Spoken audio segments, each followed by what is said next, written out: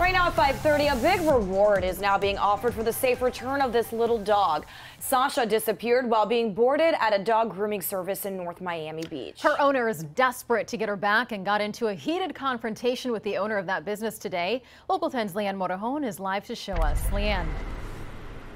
Velma says she has not been able to speak directly with the dog groomer, but that groomer says that's just not true.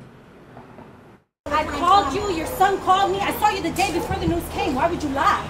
Dog groomer Carmen Rios confronted her client Velma Royal outside of her business Thursday afternoon, 4 days after Velma's dog Sasha was abducted, allegedly while in Carmen's care. Please, look out for Sasha for me. Royal spent the first part of the day posting flyers in hopes someone has seen Sasha with her distinctive pink paws and tail.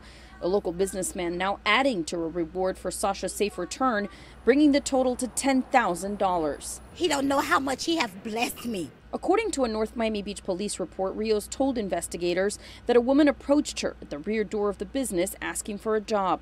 Rios said she went back inside to grab a pen and paper, but when she came back, the woman was gone, and so was Sasha. Can we talk to you? We tried to hear Rios' first-hand account on Wednesday, but she refused to open the door for us. Pet Detective Jamie Katz said she didn't want to speak with her either, and Royal said she was having trouble getting a straight answer. Why would you lie? I want Sasha. Today, Rios called Royal a liar, saying she has tried to speak to her, but once again declined to speak to us. Your family has been harassing me and attacking me for 4 days. I'm done. You tell us You what guys are happened. liars. I don't want to talk about it. They're going to sit here. They're going to sit here and say whatever they want to say. And I've already talked to the cops. I don't need to talk to anybody else. They're lying. You guys, and I'm telling you to your face because I don't need to go on social media and lie. But we just want to know what happened.